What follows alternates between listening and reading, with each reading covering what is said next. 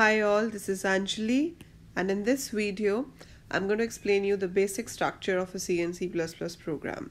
Like पिछली videos में हमने ये सब पढ़ा कि एक algorithm हम कैसे डिज़ाइन करते हैं, then how can we take variables, and then how input statement and output statement works in C and C++. And now is the final thing. अभी जितना भी आपने किया आप उसे execute नहीं कर सकते क्योंकि अभी तक आपका प्रोग्राम कंप्लीट नहीं हुआ है. तो उसको एग्जीक्यूट करने के लिए we need a proper code, a full complete program.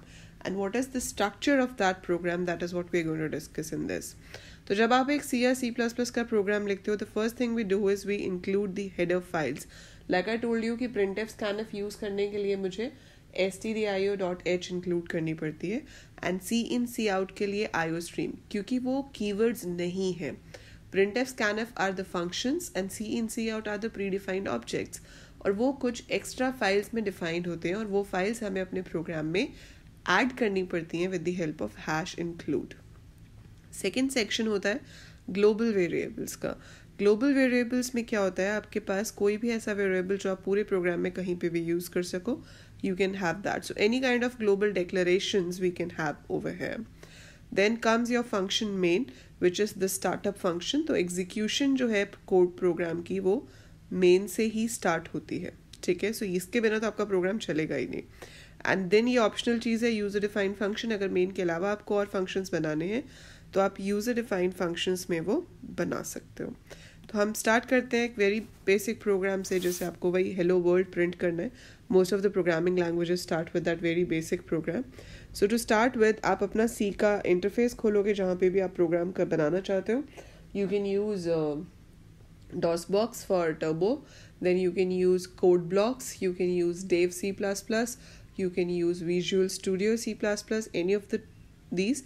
मैं आपको प्रोग्राम बना के दिखाऊंगी नेक्स्ट वीडियो में, जहाँ पर मैं आपको सिस्टम में टाइप करके रन करके दिखाऊंगी that how programme actually executes. But right now हम करेंगे कि प्रोग्राम अभी लिखना कैसे है.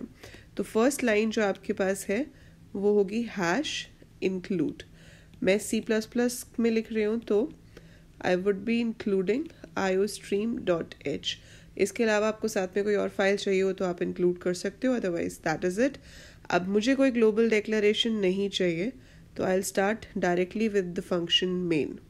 अब मेन को हम कैसे लिखते हैं, स्मॉल लेटर्स में होगा सब कुछ.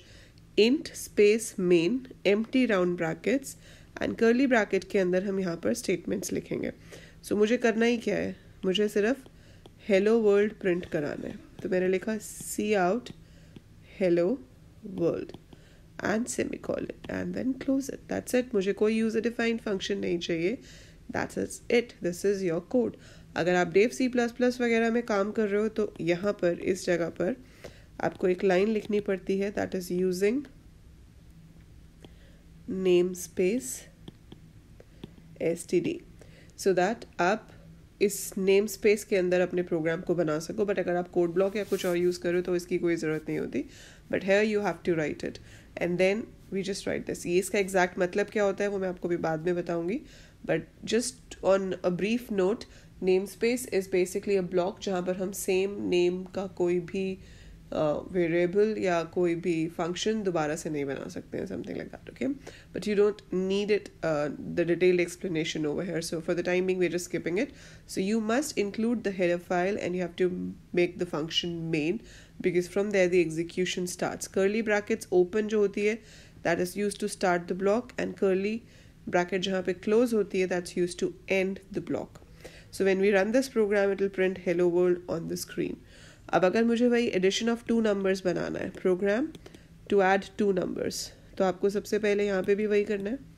You have to include iostream.h. int क्यों लिखते हैं हम मेन के आगे, this is the return type of function main, कि मेन क्या रिटर्न कर रहा है.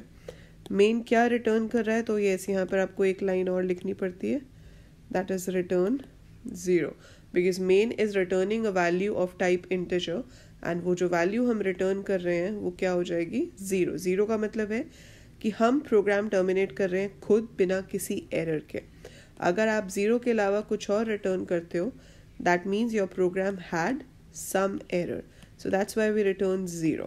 अब यहाँ पर मैंने दो नंबर्स का सम करना है तो मैंने एक प्रोग्राम बनाया जहाँ पे 3 वेरिएबल्स ले लिए ABC, यूज़र से पूछा एंटर 2 नंबर्स। अगर आप C में लिख रहे हो तो आप printf लिखोगे एंटर 2 नंबर्स, और scanf करोगे %d and you're going to read the values in A and B, और C हो जाएगा A+B।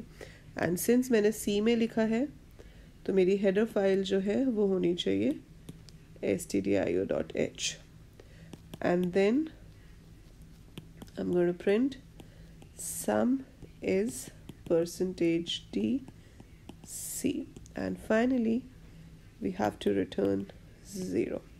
So this code is in C language, ठीक है। अगर मैंने ये C में लिखा है तो printf और scanf की हेल्प से लिखा है। तो ये पहले एक मैसेज शो करेगा enter 2 numbers, user 2 numbers enter करेगा, वो इनपुट हो जाएंगे, ऐड होंगे और सम प्रिंट हो जाएगा। अब अगर यही सेम कोड मुझे करना होता C++ में, सो मैं यहाँ पे क्या कर देती, C out डबल कोट्स में we'll have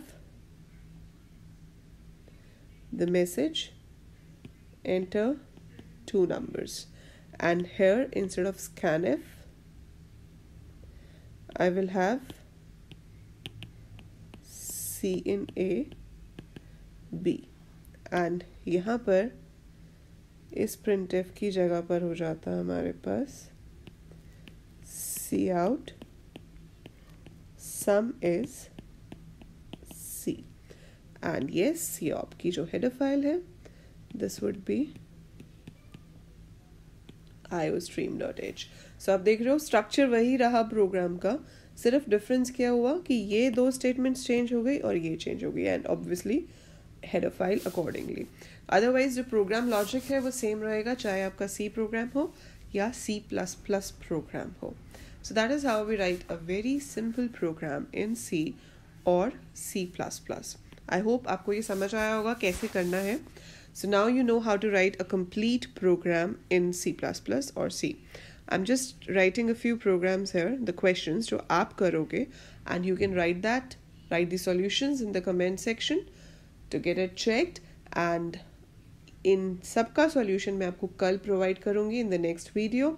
So अभी आप खुद solve करोगे and then you can match with the answers tomorrow with the next video's solution. Okay, there I'll be running the programs on this computer with the proper software, and I'll show you how to run that software and how to download the software from different places. Okay, anyhow अभी के लिए जो questions हैं आप क्या करोगे, to input marks of a student in 5 subjects, calculate total and percentage marks, print the same.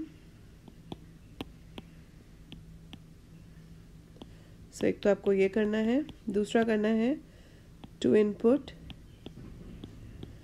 cost and quantity of a product. आपको पूछना है कि एक प्रोडक्ट जो है उसकी कॉस्ट क्या है और क्वांटिटी क्या है। जैसे अगर कॉस्ट है 50 और क्वांटिटी है 2, तो आपको अमाउंट कैलकुलेट करना है जो कि हो जाएगा cost multiplied by quantity. So calculate amount discount, which should be 10% of the amount, and net amount. Net amount क्या होगा, amount minus the discount. So net amount should be amount minus discount, and print all of these as result. So these are the 2 questions. ये आप करोगे आज, and then next video के साथ आप इसके answers match कर सकते हो. I hope you understood how to write a very basic C or C++ program. आपको किस में लिखना है वो आपकी choice है. You can do either of the 2. I'll make in both of them and show it in the next video. So if you found this video useful, don't forget to click the like button, share the video with your friends so that they can also take the benefit, and do subscribe the channel. Keep watching, keep learning. Bye for now.